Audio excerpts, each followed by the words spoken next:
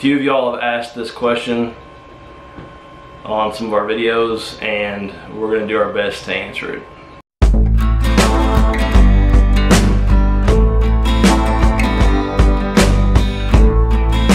What's up, everybody?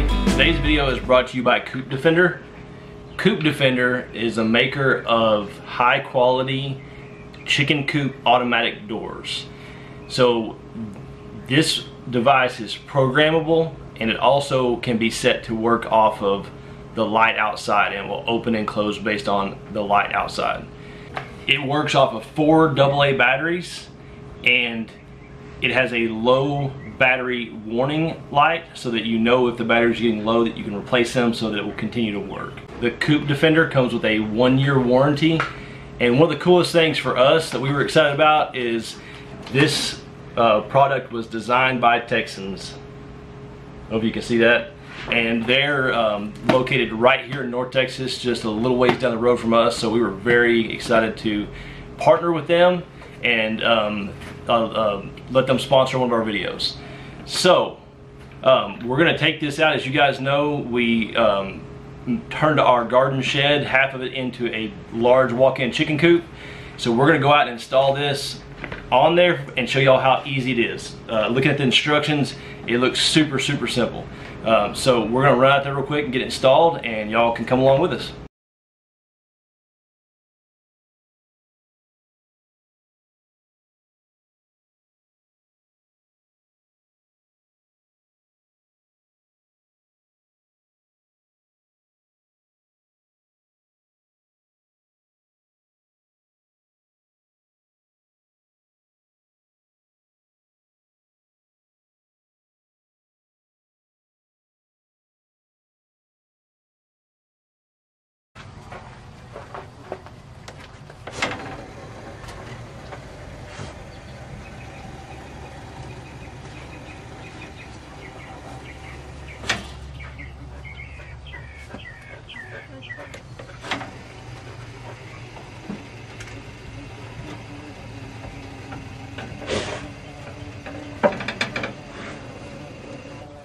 Alright guys, we got it installed. For anybody that's new to the channel, got the family that's been in lawn chairs watching me back there, see them?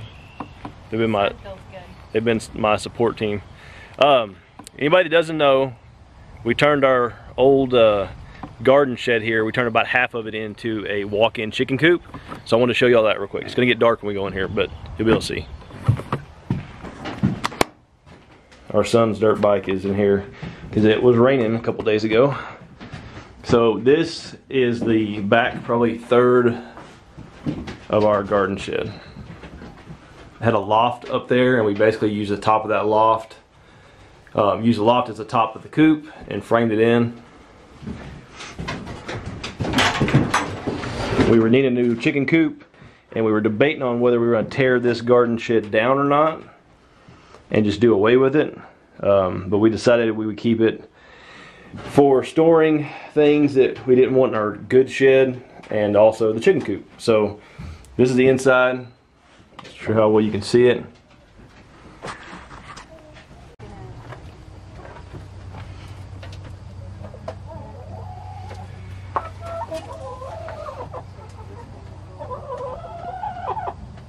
All right, y'all. Once I got figured out how the brackets go for the door, this was a super quick, super simple install.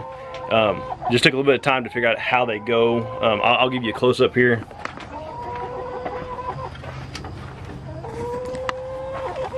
So these screws are actually on the inside of the track where the door is.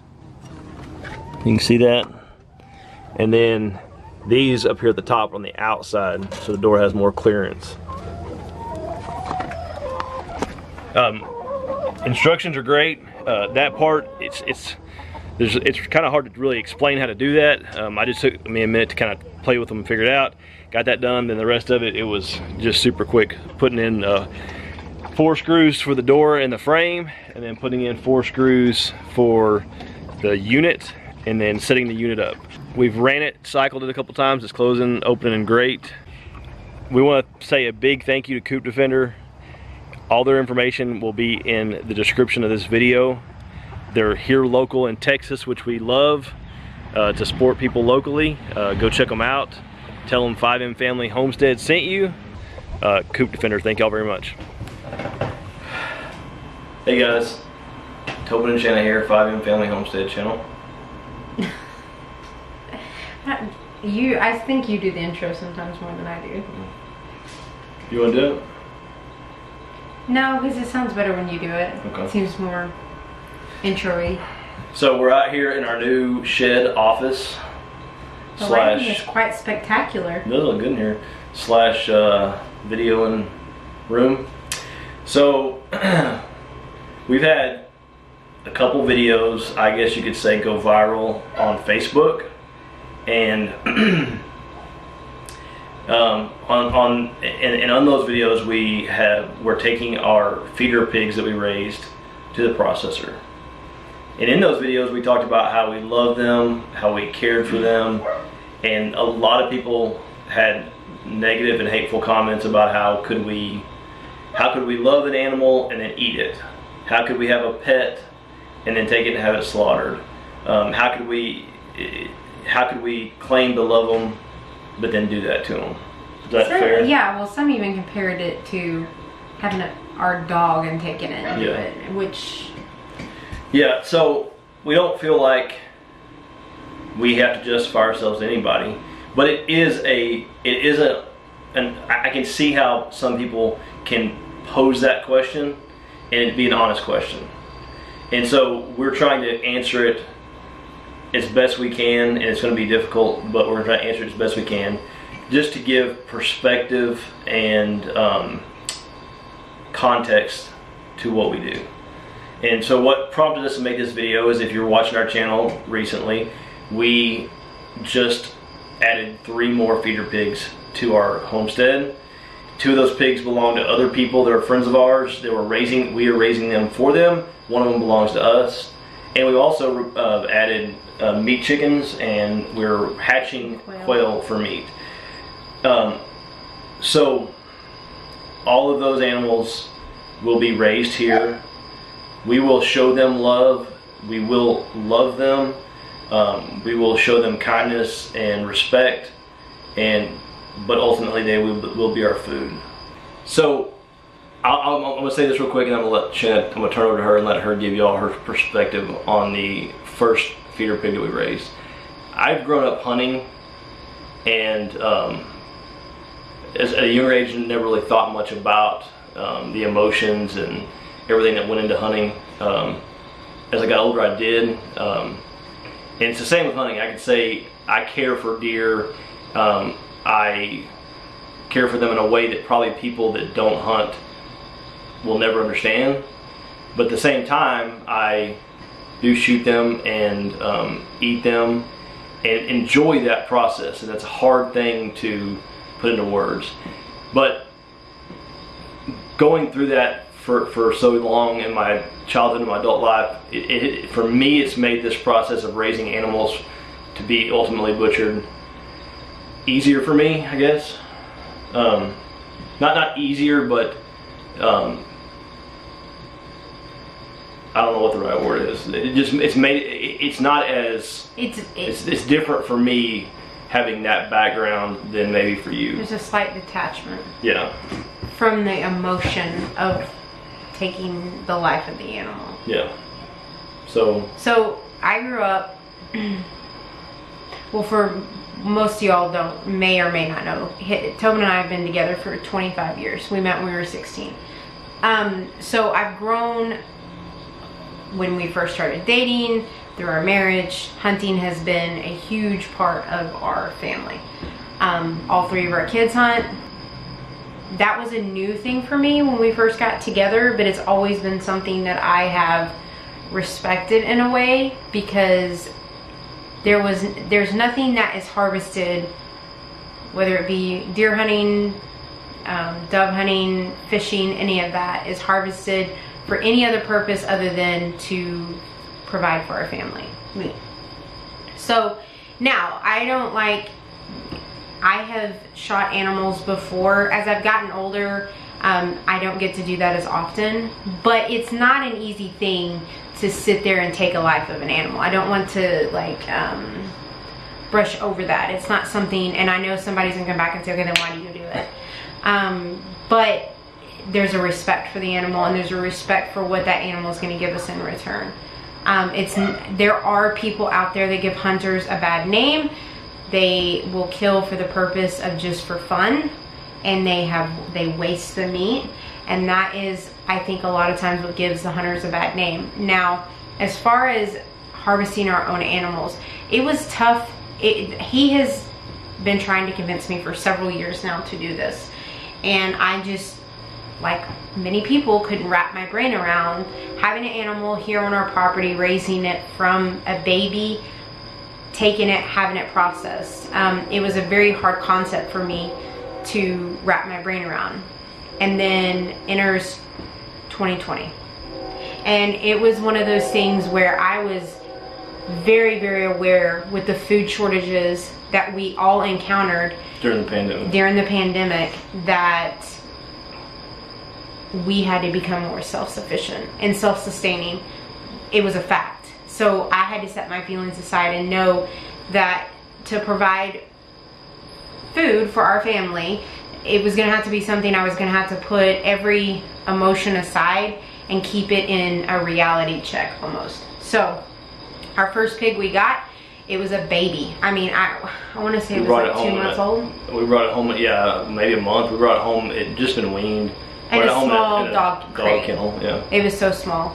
Yeah. And we raised it, we took it to the processor, and when we dropped her off, and I will not lie to you, I was up that entire night thinking of what the next day was gonna hold for her.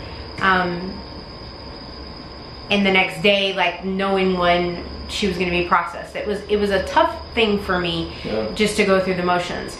But then the ultimate gift that was given back to us is when we picked up all the meat. Yeah. The whole back seat of my car was full of meat that we raised. We knew where it came from. Yeah, we knew how it was treated, how it was handled, how.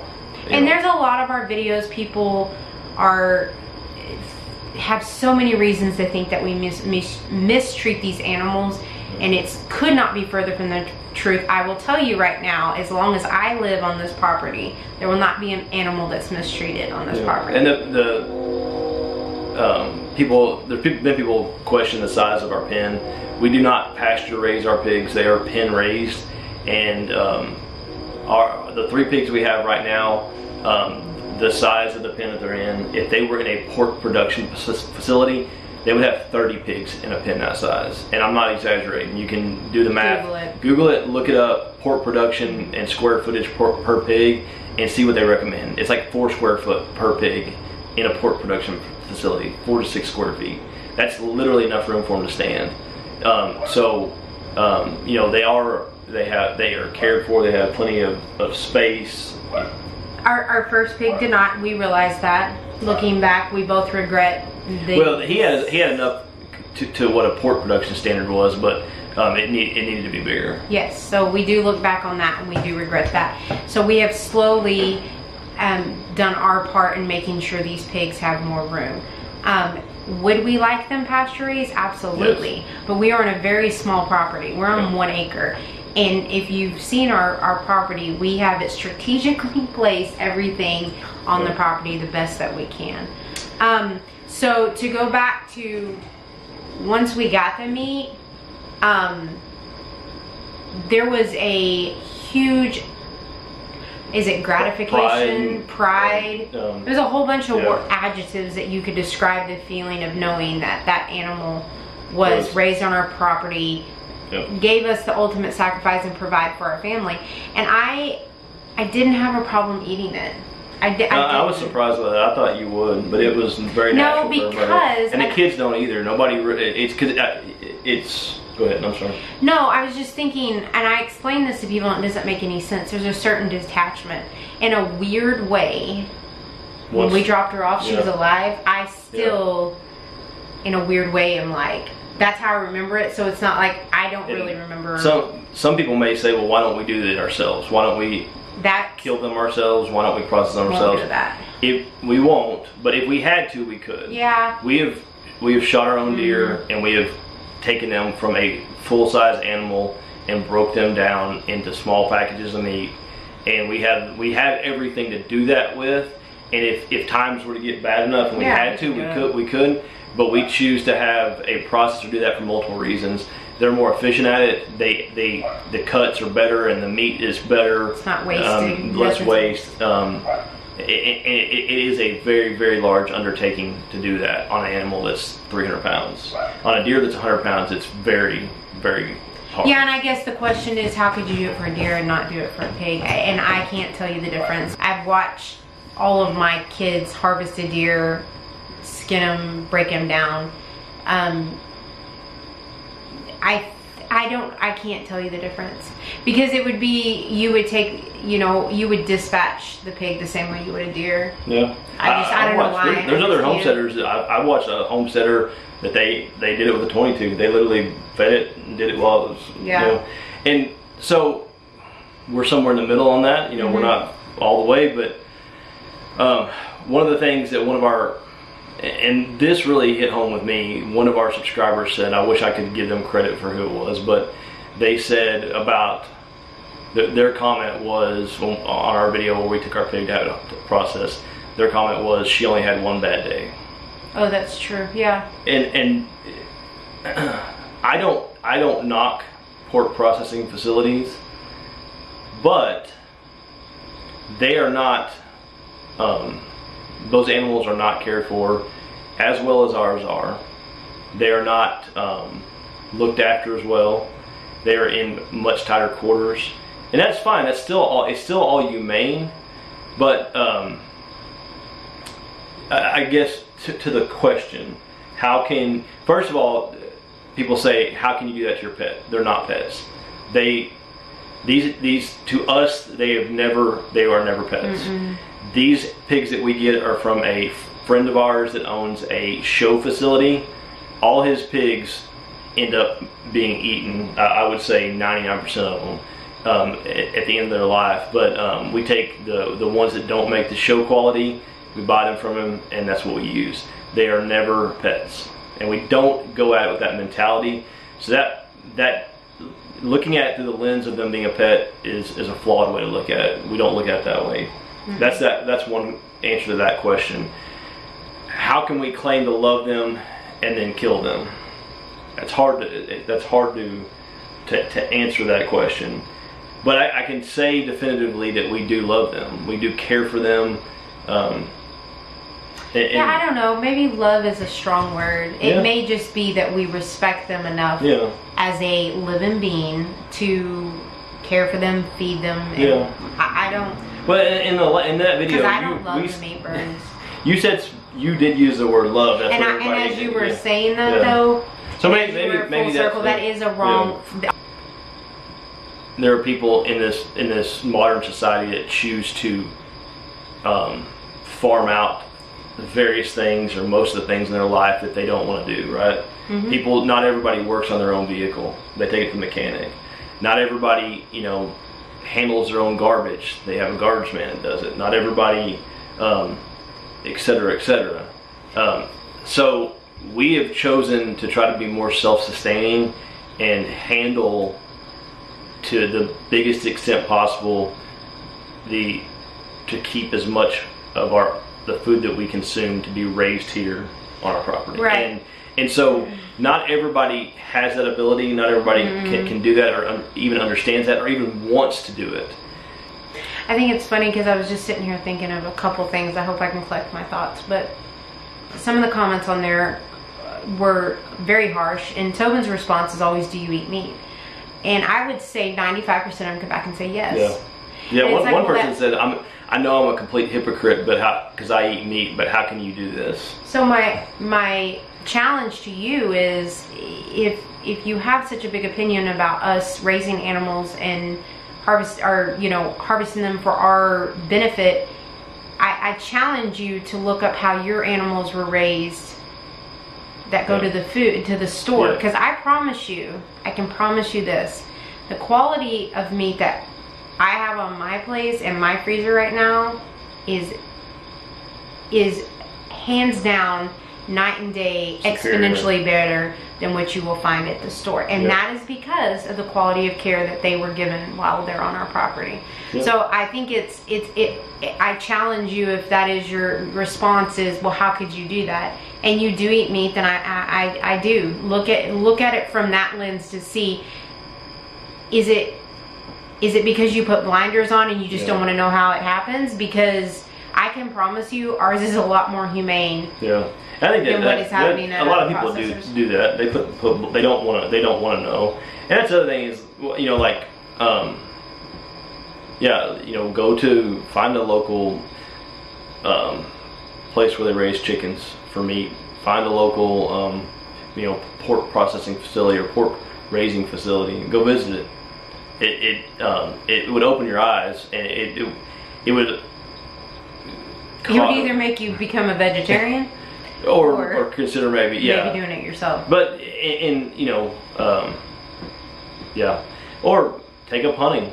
You know, take up maybe. I mean, there's another homesteading channel I was looking at recently. They live in town and they raise quail in a shed behind their house, and they raise those quail to eat, and they raise hundreds of them. They sell them, eat them, and so, you know, there's lots of ways to source your own food. So I just challenge anybody that's against it to look at it and not hide from what's happening. Not hide, you know, you're paying somebody else to raise it for you, paying somebody else to process it, kill it for you, and all you do is just buy it at the store and put it in your mouth when you eat it. You know, it's on that note, you know, a lot of people, there's two things. Some people, respectfully, we had a comment that said, are you truly self-sustaining if you didn't like raise everything from like, because like it was a question of the meat chicks. Yeah, you didn't raise them on your property. And I respect that comment, and I said to them, absolutely, if we had the ability and the place to do that in the room, we would do that, hands down. So I guess self-sustaining can be a kind of a broad term. I understand in the homesteading world, self-sustaining means, and preppers and all that, it means you are completely reliant on your own stuff. But there is a part, like this year, we will process our own meat chickens. We have a secret channel coming. A lot of people guessed right. Yeah. A lot of people didn't guess right. They're gonna come and they're gonna help us. That's gonna be hard for me. That is. Yeah. We took those to the process, the ones we had last year, to the processor, and that was a horrible experience for me. It was the most traumatizing things I've ever seen, and I don't think it was humane the way they did it. No. And I told him I didn't even want to raise them anymore because I didn't want it to be inhumane the way that it happened. Yeah.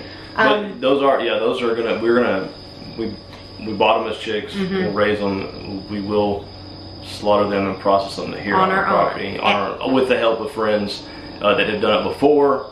I have to wrap my brain around that. That's going to be a little bit tough. And the same with the quail. We'll do those just ourselves after the chickens at some point. Yeah, so my point to that is, it's not easy, and I don't think it's supposed to be easy, to be honest with you. I think when it becomes easy and you don't have emotions, some sort of an emotion tied to it, then you don't really care anymore. Yeah. I guess for me, like to wrap it all up, is you know, there's, you know, and we put ourselves out there on social media, and we're big kids. We get, I mean, you know, we could sit here and go on for hours about ugly, hateful comments we get, and that's fine. We put ourselves out there, and we can handle that. But all I say to anybody that wants to hate on us for that is, don't knock it till you tried it. Don't automatically put us down for the way we choose to do things in our life and how we choose to try to be more self-sustaining and more aware of where our food comes from, more involved in the food that we eat and we raise. And it may not be for you, that's fine, but just don't be open-minded to the fact that it can exist outside of you, and it's something that we struggle with. We can't explain 100%. We can't, you know, put it out in a way that it completely makes sense, but it is something that we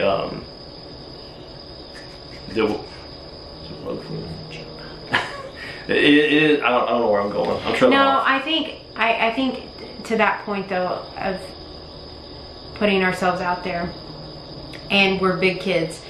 Just because we put ourselves out there, and just because we open ourselves up to this world, does not give anyone any right to be just downright hateful.